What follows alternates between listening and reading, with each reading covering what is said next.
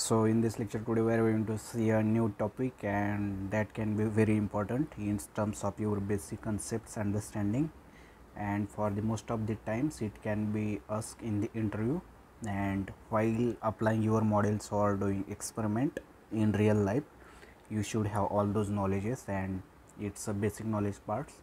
So before doing all those, I am going to say once again that I have created all those videos related to these basic parts of data science, and in that I have taught you all about this SPACE, its configuration, its working, and all those parts. So today we are going to see another parts, and it's a very simple one, but it's a latest one, and it's the basic difference upon the boosting types algorithm. So many times in the interview or in your examination or at any type, every time they will ask you questions about what is the difference between xgboost.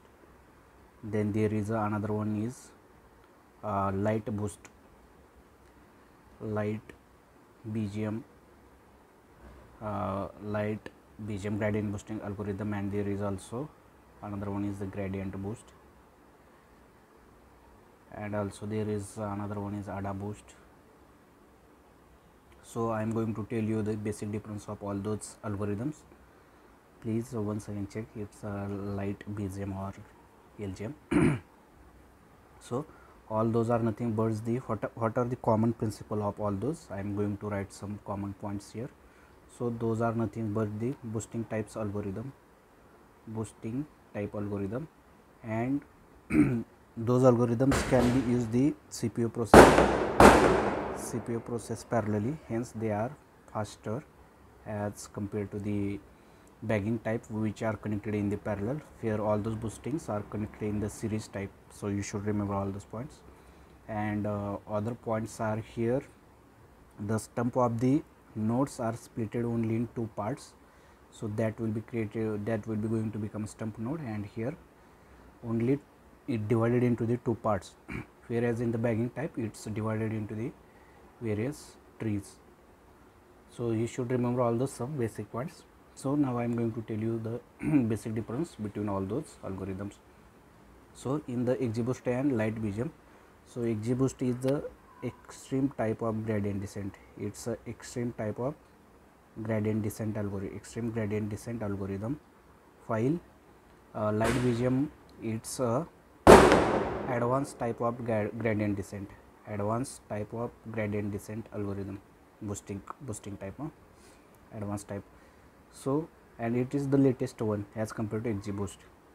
Another one point, as its name suggests, lightbgm is faster than xgboost. It's faster than xgboost. Okay, so xgboost is bit slower than lightbgm. Another one here point is while applying xgboost, it uses the horizontal distribution of all those bootstrapping. So it will consider horizontal distribution of bootstrapping, and for lightbgm it will going to consider it as a vertical bootstrapping. So because of that it's mostly faster one. Another points are it will going to consider one method and it's a gloss. So the long form is gradient loss optimizing,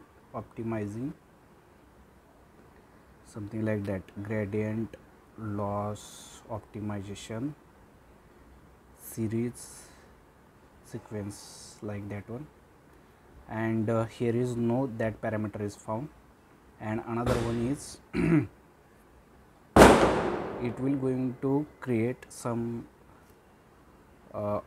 parallel process which will not be formed in the xgboost, but here and as compared to the xgboost, though it will faster, it will going to create the issue of overfitting, but that issue can be solved by passing one parameter.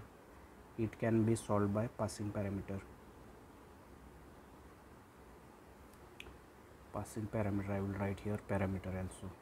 Okay, and Gradient boosting is a simple gradient boosting in which all those nodes are connected serially, but as compared to xgboost, it will not as speedy faster. And here is also different techniques between adaboost and xgboost. While adaboost will going to collect all those samples, and it will going to calculate the loss based on the random samples, while xgboost will going to collect all the samples and it will going to give higher importance to the weaker nodes, and based on that it will going to calculate all those errors. And there are various parameters for the xgboost and adaboost and like gamma and other, and based on that their working principle is also different one. So actually what happens in the xgboost in the adaboost, it will going to calculate the gradient loss. It will going to calculate the gradient loss, and the point which contains the highest gradient loss will be considered as a first on priority, and based on those loss another optimization or another sequence can be done, and it will going to reduce the all those losses. While in the xgboost, it will going to select the weaker node first and going to give higher weightage to the all those weaker nodes, and based on that it will going to calculate the final output. So if it's the problem of classification, then higher classes or based on the majority of the classes classification is done, and if it's the sequence or series type, then based on the that error method, mean average methods, all those errors can be given. So please feel free to ask any doubt or comment, and if you have any doubt or question, please feel free to ask, and if I have made something wrong anywhere, then please write all those doubts in the comment, and please feel free sure to ask any doubts.